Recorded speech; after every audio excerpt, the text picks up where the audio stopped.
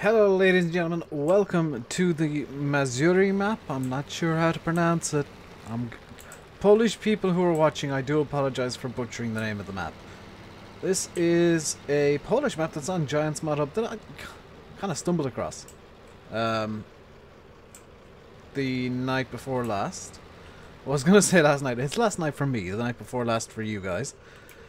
And I quite like it. Now, we're going to be starting off this map by mowing. Now, that seems like a very odd thing to do, doesn't it? You know, mowing to start the map. And the reason is very simple. You start off with field 19 here, which has no crop in it. Field 23 here, which has no crop in it. Field 22 here, which has no crop in it. Field 6 here, which has no crop in it. And field 5 here, which has no crop in it. So to start the map, you really have two choices. You can seed or you can mow. You're supposed to seed.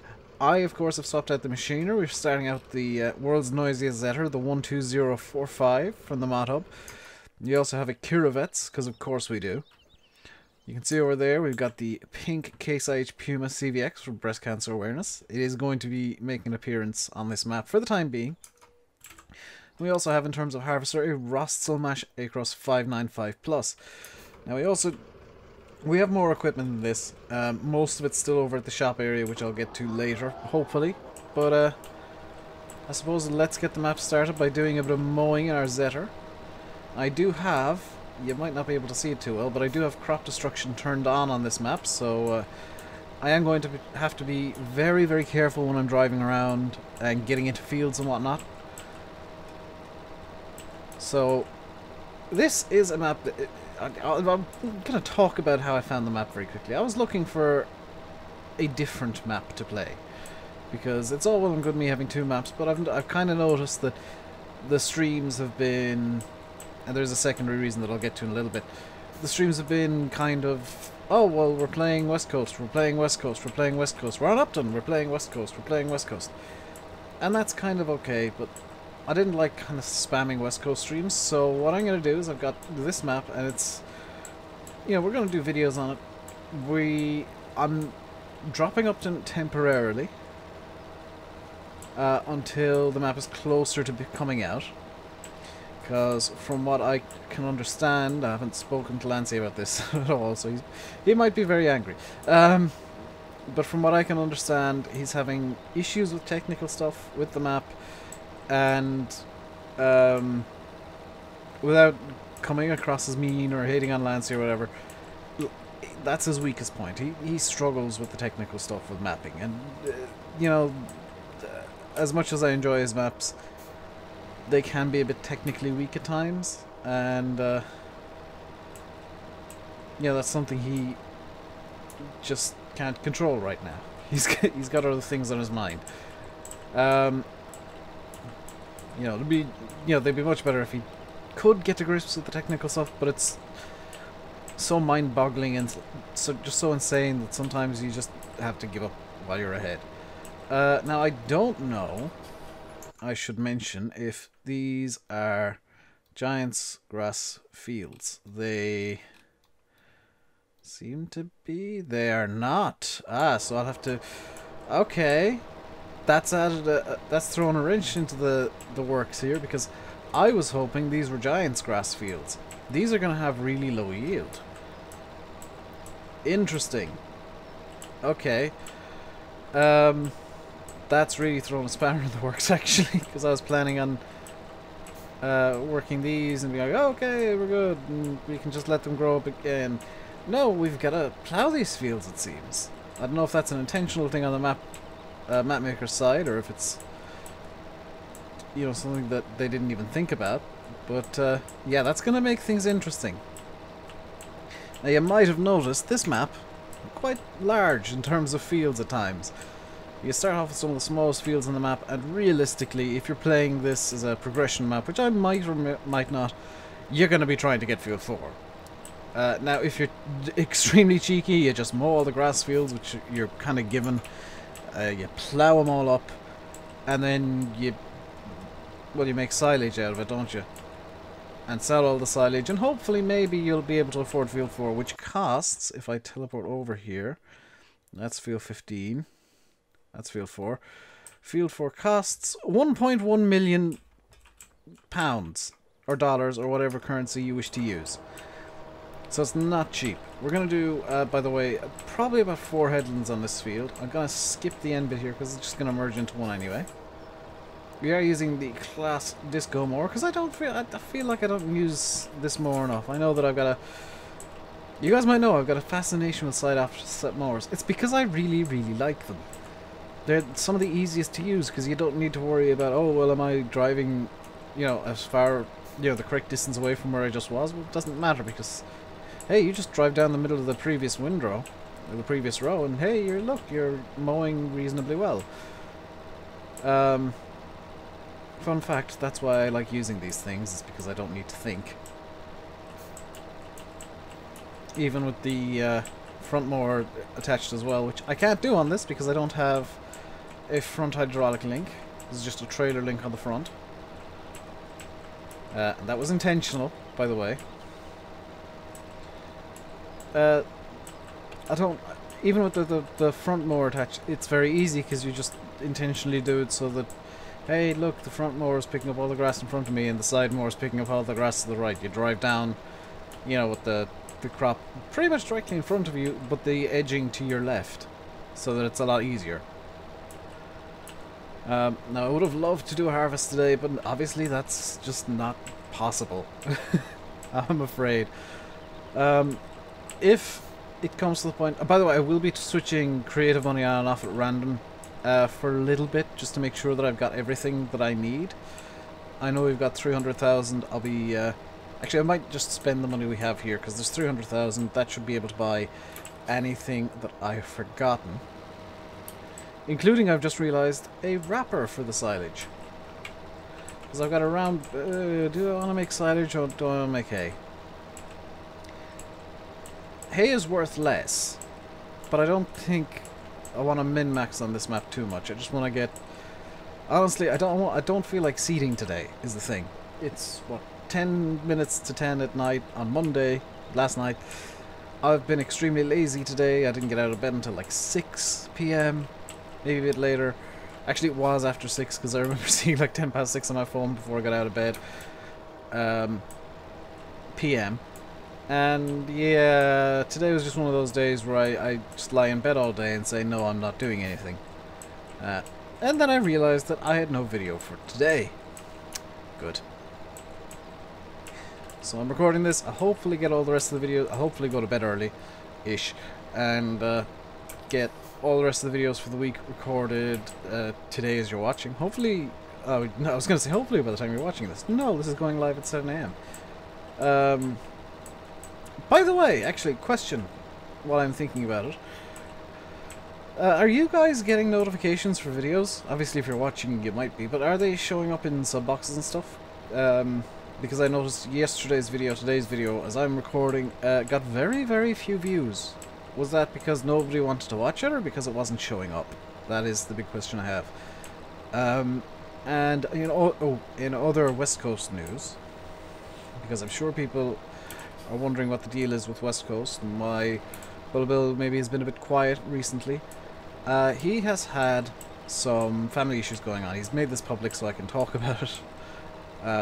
He said it in Landy's stream last week at some point, but I wasn't going to repeat it until he decided if he wanted to make it public. His dad had a heart attack recently, and he's kind of been distracted by that. So if you're a console player and you're wondering what's the deal with the West Coast, why isn't it coming to console quickly, it's because, honestly, Bullet Bill's got bigger concerns. And I'd like to just, you know, wish his dad the absolute fastest recovery possible and hope everything goes well for him. Because I can imagine Bill is terrified right now. And rightly so. So, yeah, console players, you'll have to just deal with West Coast not being on console right now and deal with delays, because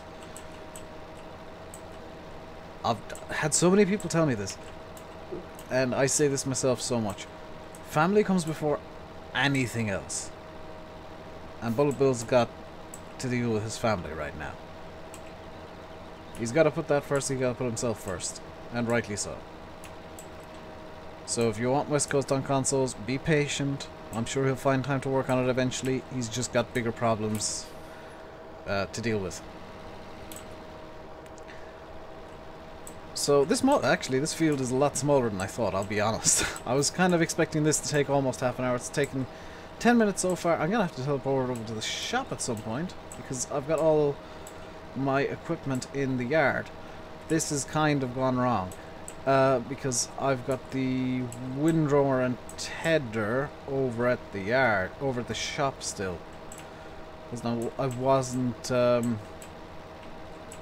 wasn't expecting this mowing to not take very long. I could always do a second field, but I think that you guys are just getting, you know, get bored and click away. So I'm not going to do that. As tempting as it is and as relaxing as mowing is for me, I'm not going to do that. I might do some mowing off camera though, because I like mowing. No, I won't. Because I have been, last night, I opened Giants Editor again. I've been working on my map again. I say I've opened Giants Editor again. I've had it open and closed a few times when I was working on various things. Because, you know, if you're doing a modded, you open up in GE just to make sure that everything still looks right. And occasionally I'll open a map in GE just to see how things were done, because I've got that curiosity. But I've got mine going again. It's not going to be very quick progress because I'm doing stuff that's insanely boring. And it's kind of like, I'm going to do like 3 fields and then give up for the night, and then do another 3 fields and give up for the night, or give up for an hour, or give up for 2 hours or whatever. But I am going to start at night working on the map again. I might do a mapping stream again sometime soon. So in the comments, leave your comments below if you want to see a mapping stream again. Because I know there's a lot of people around my channel in particular who are really, really interested in the ins and outs of how mods actually get made. Because let's face it, all you ever see of mods is the finished product. Really. You maybe see a few work in progress pictures, but you rarely get to see the actual work get done. You rarely get to see the sheer boringness that is GE. I'm gonna say it's boring because it is at times. You know, when I'm working on the map, I usually have something open on my second screen that if I start getting bored, I can just look over and be like, "Heh, that's funny," and move on again. Whether it's a stream or a video, or like I'm usually on TeamSpeak while I'm doing it, just so that I don't fall asleep. Especially with what I'm doing right now, which is laying out field headlands, which is as boring as it sounds. It's literally me setting up the brush at a very specific width and then filling in bits of the field and then going around the entire field and be like, okay, well now that's a headland done and now I'm going on to the next field to do the exact same thing. I've got like 70 fields to do. Well, less, because there are 70-ish fields on the map, but there's not as many that need to be done. I am not looking forward, however, to field definitions. Because I know some mappers, I'm not going to name names, Lancy, some mappers like just making square field definitions and saying, oh, well, I'm not going to do missions. Well, yeah, that's fine. Some like put a build, put basic, very rudimentary field defs into some fields, and then do like a certain number ready for missions, like what's on the West Coast. And some, like, I think this map might be one of them, although if you look at the field shapes, they're very blocky, possibly to suit the way field defs work, because the field def method is terrible. There are so many good things about Giants Editor, but the way Giants have decided to do field defs is a complete and utter joke. You know, I'm going to talk about technical stuff for a second. The way animal nav mesh is done, which is, you know, how the animals walk around, is you paint it down, it, you know, comes up with a nav mesh based on that. The way field defs work is you place down a bunch of rectangles. Or a bunch of quadrilaterals. And that's your field defs. And there can be literally hundreds per field because it's just not thought out very well. if giants were to use the same method for field depths as they do for... I'm just going to teleport here. Yes. If giants use the same method for field depths as they do for... what is it? The nav meshes. It would actually be, number one, easier for mappers to do potentially weird shaped fields like what you'd see in the UK and Ireland. And number two, more importantly, a lot faster to do them. So this, by the way, is the... I've forgotten what it is. It's the Kuhn Tedder... The Deutz Conde Master. 8331. It's quite a good tether. I'm not using the fancy one this time around. I'm going to use something basic. We're going to use kind of more basic rudimentary equipment on this map. I think it could be a good fit. I'm not saying Poland is basic and rudimentary. I'm just saying that, you know, it's not... There's not the money there in farming in Eastern Europe. We'll put it that way. So machines and equipment by necessity are a bit rougher around the edges than you'd see in Ireland, the UK, and the US at times. Or at least from what I've seen. I could be wrong. Although there's not a lot of money in Irish farming, so you see the most hilarious combinations of equipment in the world. And occasionally, a tractor that's so rusted you wonder how it's even stayed together. And I have seen that. A tractor that was, from what I could see, almost entirely rust. And I still don't know how it was running. I think it was a Ford 5000 with a cab. Might have been something a bit newer than that, but it was an oldish tractor, and it was just brown. It was just brown. And the only reason I knew it was a Ford was you could see the little specks of blue from where the paint still was. And this wasn't in Farmson, this was in real life. I saw this driving down the road with a trailer on the back. Yeah, sometimes you just wonder how that even is possible. I've just realised I should probably have got like a red tether, because that would have looked a bit cooler. I do have plans, by the way, to use some even smaller equipment on this map than I usually do, but I'm trying to figure out how on earth I'm going to do it. I'd like to use the hay bobs, but just for the sake of efficiency, I don't know how to work them in. I mean, I could go around and windrow the field and then just bob the windrows, which, you know, is what some people do with them in-game. I know in real life you'd Ted and use the hay bobs first, and then even... I know the Funky Farmer does this.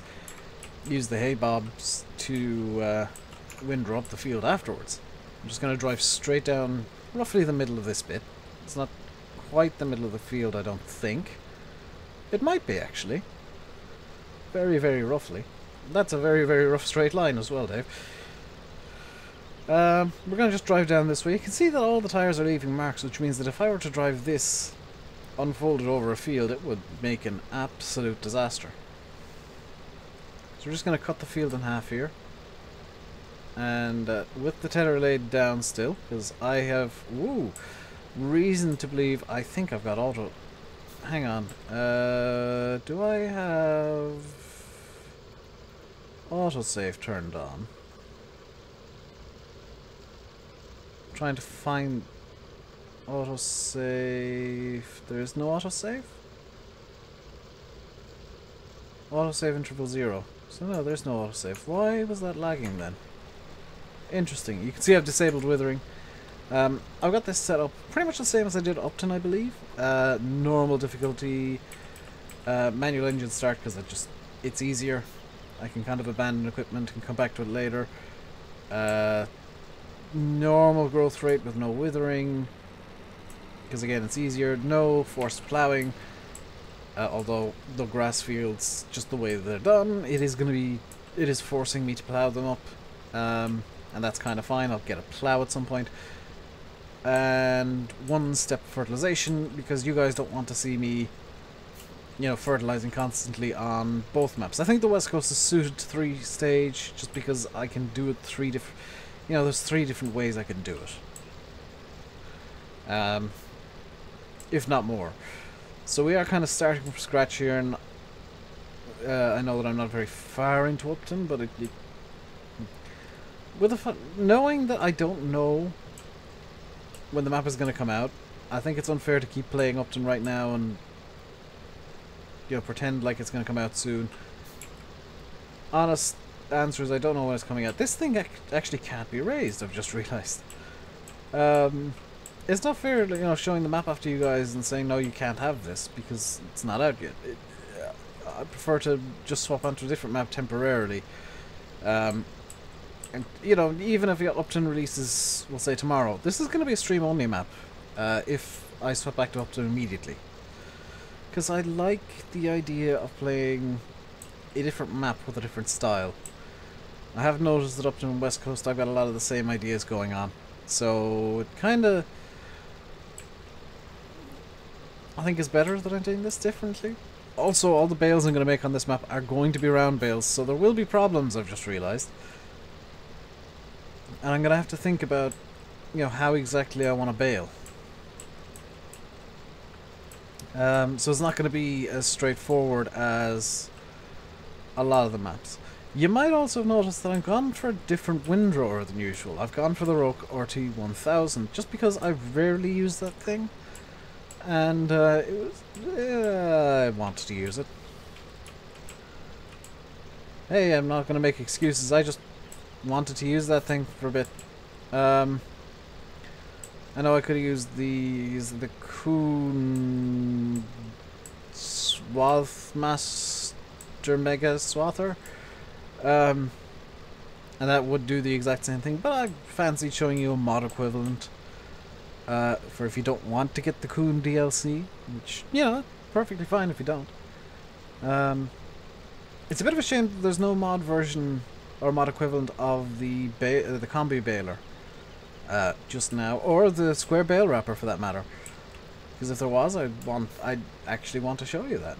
There's also no mod equivalent of the Big Bud, which may be for the best because Giant's Big Bud is actually amazing and I love it. And it is activated on this map, so there might be some Big Bud action in time. So that's that tedded up. We're making some really good progress today, wow. We are going to have to teleport over the shop once again to grab the windrower, or the swather, as it is. And yeah, this is going to be a fun map to try and bail on. I've just realised the limitation I've made for myself is going to cause massive problems. Dave, you absolute genius. Although at least you guys can't complain about me driving through hedges, because there are none. So let's get the windrower swather thing. I thought for a second there that I'd broken everything by teleporting into a tree. If you're wondering how I'm teleporting, by the way, that's the TARDIS teleport mod. Really, really useful. You can see that I'm using as well a rather rudimentary sprayer. It's just a tank with some... All sprayers are like, you know, just a tank with some arms. But it just looks a bit more basic than a lot of the stuff. This is the Roke RT1000, by the way. We'll teleport it over to the field now. I can't give you a number because it's the heart-shaped field, I guess. And we'll need to unfold this and figure out which way it's going to want to go. And it is going to the left. Okay, so is it going to the left? I want to say it's going to... Yeah, it's going to the left. So we'll have to start windrow or swathing from this side here. Just plonk it down. And away we go. And if you haven't already guessed, we are going to just merge 2 into 1 here. We'll swath one way and then the other going in the opposite direction. Or I guess technically we could just swath and then go along beside it, but I think it would make just as much sense to go one way and then back in the other direction to get a mega swath going so that we pick up the most possible with the baler in one pass and we get just the easiest baling passes possible, really. Now, as you can hear the clicking, I am, of course, on keyboard again. By choice this time. I just couldn't be bothered putting the wheel in and sorting all that stuff out because there's stuff under my desk still. And that would involve some effort to get rid of and to sort out. And hopefully by the end of the week, I'll be back to normal with all of the good stuff that you guys are used to. This is yeah, actually going a lot faster. Genuinely, when I started, I thought, oh, well, I'll get the mowing done today at least. I didn't expect to get the heading done. I certainly didn't expect to be finished at least the first headland with the swather. This is a very pleasant surprise. And you can see that it's... In real life, you probably wouldn't get it as this clean of a demarcation between, you know, the grass that has been cut and the windrow, but it is doing rather well. It's a nice wide swather as well, which is always an advantage. We're just going to swathe this up into a point here, roughly speaking. There we go. And now we just turn a 180 and start swathing back down in this direction to get the mega swath. And that is a windrow and a half, good lord.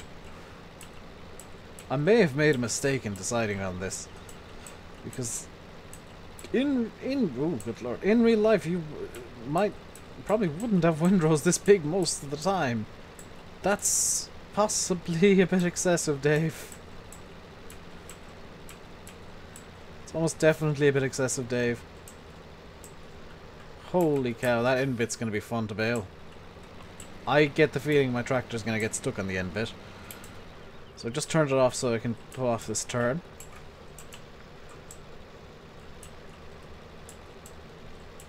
And yeah, single headland is more than enough.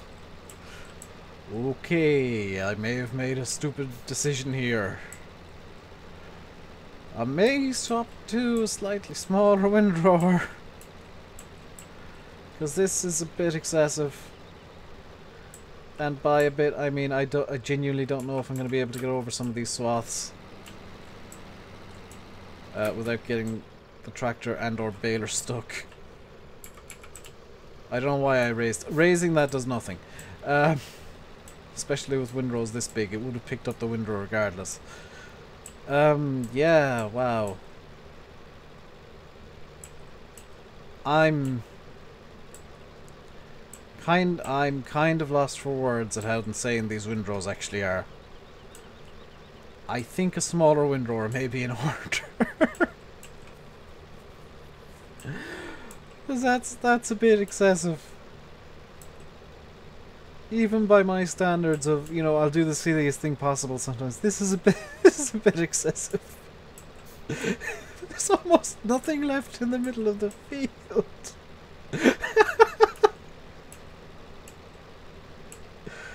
Oh, I've made a beautiful, beautiful mistake. Let's finish the windrowing here, and done. That's the headland done. Is the swather is actually jumping over the windrow? That's amazing. So let's get our first uppy downy bit done. Possibly, well, no, there'll be another like half windrow. Oh, Dave, you absolute idiot. Maybe I should have just done loops. Well, let's get a... Yeah, why not do another mega windrow? Why not? In fact, there is a temptation now to just make an absolute mega windrow out of all of this. But no, not today, Dave. You're gonna do this sensibly. He says, looking at the giant windrows around the field. Yeah.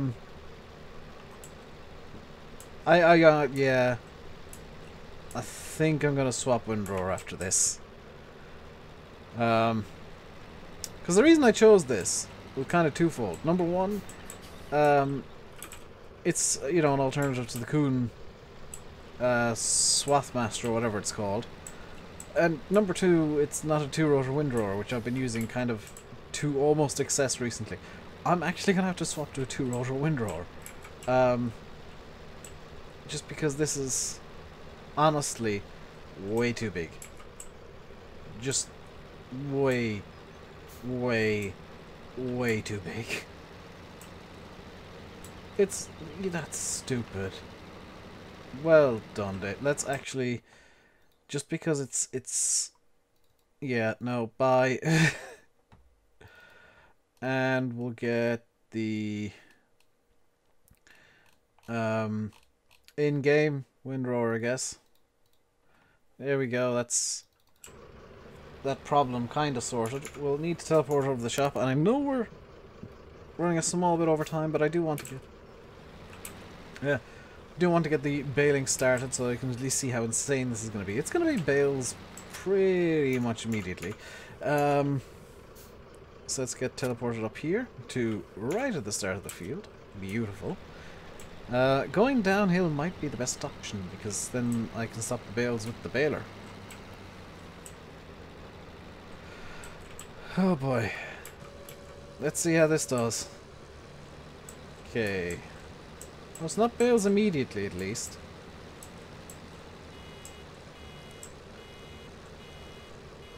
We made it about 20-30 meters before we needed to drop off a bale. This is going to be many hay bales. But that is going to do it for today, guys. I hope you enjoyed the video. I'll leave it by saying I've been RainbowDave. You've been watching Farming Simulator 17 on the Mizury map. The Mizury map? I'm not sure how to pronounce it at all. I'm sure if I've got some Polish viewers that they will be more than happy to shout at me and tell me that I'm pronouncing everything wrong and using all of the wrong equipment. But until next time, stay safe and goodbye.